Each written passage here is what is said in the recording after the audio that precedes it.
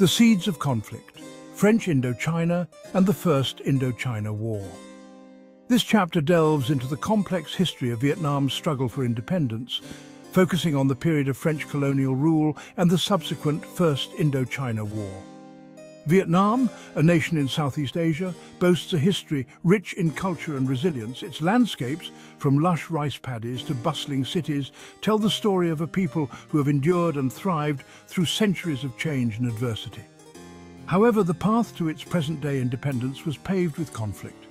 The journey was marked by numerous struggles, uprisings and wars that tested the resolve and spirit of the Vietnamese people. For centuries, Vietnam struggled against colonial powers, beginning with Chinese domination and later French rule.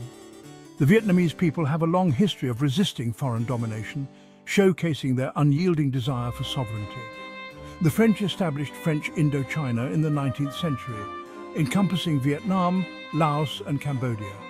This colonial entity was part of France's broader imperial ambitions in Asia, aiming to exploit the region's resources and strategic position. This colonization sowed the seeds of discontent, fanning the flames of Vietnamese nationalism. The imposition of French culture, economic exploitation and political repression led to widespread resentment among the Vietnamese populace. Following World War II, a charismatic leader named Ho Chi Minh emerged, determined to liberate Vietnam from foreign rule. Ho Chi Minh, inspired by communist ideology and the principles of self-determination, became a symbol of resistance and hope for many Vietnamese. Ho Chi Minh, a communist, led the Viet Minh, a nationalist movement fighting for independence. The Viet Minh, composed of various factions united by the common goal of expelling the French, began organizing and mobilizing the population for the struggle ahead. The First Indochina War erupted in 1946, pitting the Viet Minh against the French forces. This conflict was not just a battle for territory, but a clash of ideologies, with the Viet Minh advocating for a communist future and the French seeking to maintain their colonial empire. This 8-year conflict marked the beginning of Vietnam's long and arduous struggle for self-determination. The war saw numerous battles, with the Viet Minh employing guerrilla tactics to counter the superior firepower and resources of the French military. The First Indochina War was a brutal and costly affair, with heavy casualties on both sides. The human toll was immense, with countless lives lost and communities devastated by the relentless fighting. The Viet Minh, employing guerrilla warfare tactics, proved to be a formidable adversary for the French. Their knowledge of the local terrain, coupled with their determination and innovative strategies, allowed them to inflict significant damage on the French forces. The war culminated in the decisive Battle of Dien Bien Phu in 1954, a crushing defeat for the French. This battle, fought in a remote valley, saw the Viet Minh encircle and overwhelm the French garrison, leading to a dramatic and symbolic victory for the Vietnamese. This pivotal moment signaled the end of French colonialism in Indochina and set the stage for the Second Indochina War, more widely known as the Vietnam War.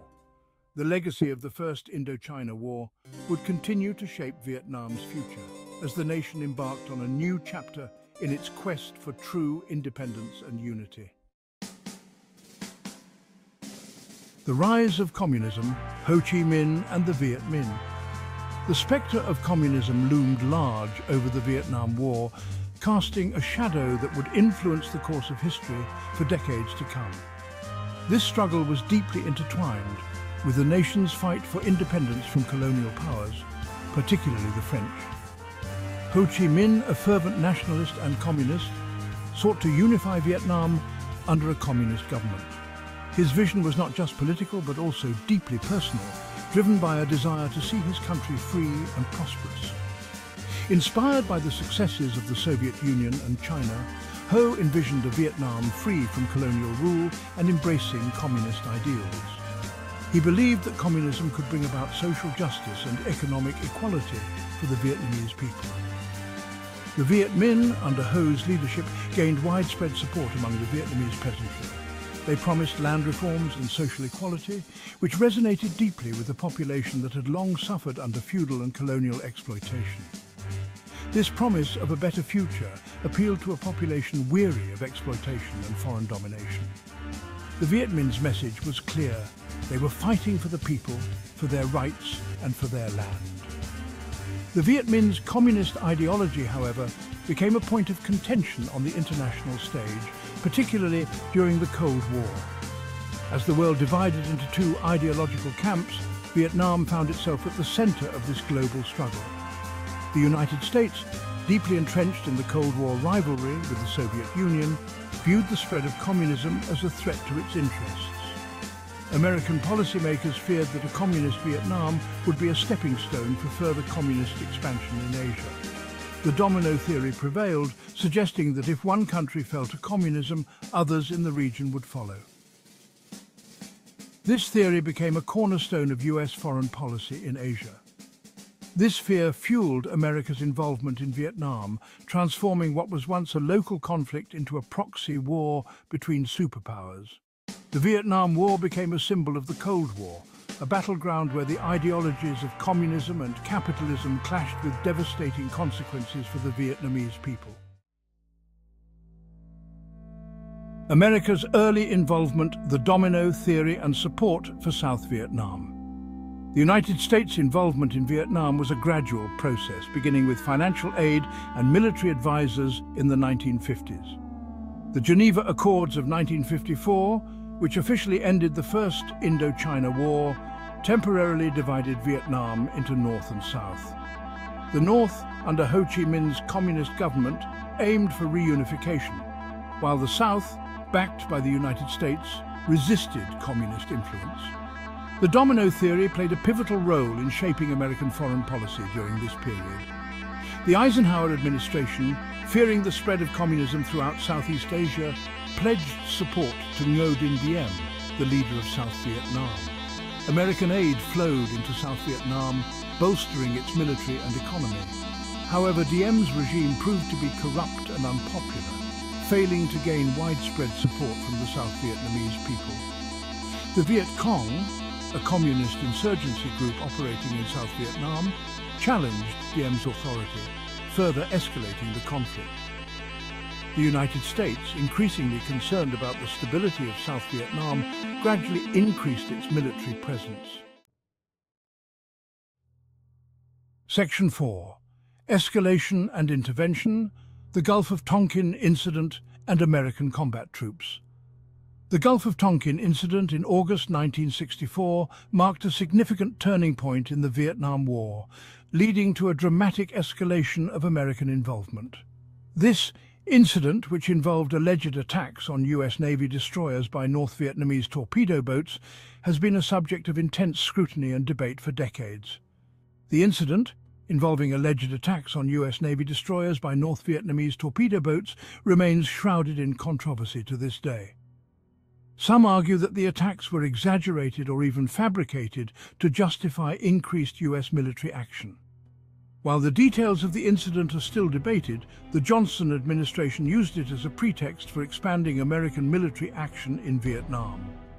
President Johnson and his advisors saw this as an opportunity to take a more aggressive stance against the spread of communism in Southeast Asia. The Gulf of Tonkin resolution, passed by Congress with overwhelming support, authorized President Lyndon B. Johnson to deploy US combat troops to Vietnam. This resolution gave the president broad powers to conduct military operations without a formal declaration of war. This marked the beginning of America's full-fledged involvement in the war, transforming the conflict from an advisory role to a direct military intervention. American combat troops began arriving in Vietnam in large numbers, and the US military presence in the region grew rapidly.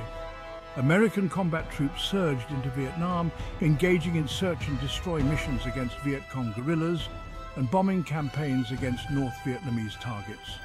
These operations were aimed at weakening the enemy's ability to fight and disrupting their supply lines. The war escalated rapidly, with hundreds of thousands of American soldiers deployed to the jungles and rice paddies of Vietnam. The harsh and unfamiliar terrain posed significant challenges for the US troops, who had to adapt to guerrilla warfare tactics used by the Viet Cong. The conflict became increasingly brutal and costly, with heavy casualties on all sides. The American public grew increasingly divided over the war, leading to widespread protests and a growing anti-war movement back home. The Gulf of Tonkin incident and the subsequent escalation of the Vietnam War had far-reaching consequences, shaping US foreign policy and military strategy for years to come. Section 5. The Tet Offensive, a turning point in public opinion. The Tet Offensive, launched by the Viet Cong and North Vietnamese Army in late January 1968, proved to be a turning point in the Vietnam War, significantly impacting American public opinion. The offensive, named after the Vietnamese Lunar New Year holiday of Tet, involved surprise attacks on numerous South Vietnamese cities and towns, including the capital, Saigon. While the Tet Offensive was a military defeat for the Communists, it dealt a severe blow to American morale and public support for the war. The offensive shattered the perception that the United States was winning the war and exposed the resilience and determination of the Communist forces. Television played a crucial role in shaping public opinion during the Tet Offensive. Graphic images of the fighting, including the execution of a Viet Cong prisoner in Saigon, shocked the American public. The offensive fueled anti-war sentiment, leading to widespread protests and demonstrations across the United States.